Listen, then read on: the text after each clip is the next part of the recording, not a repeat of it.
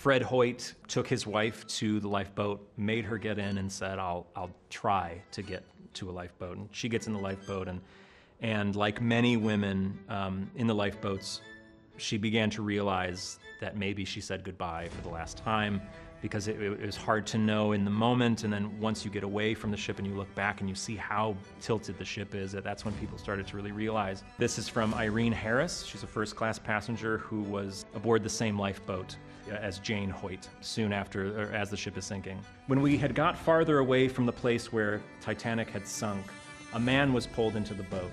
As he lay in the bottom of the boat, he looked into the face of the woman who was rowing.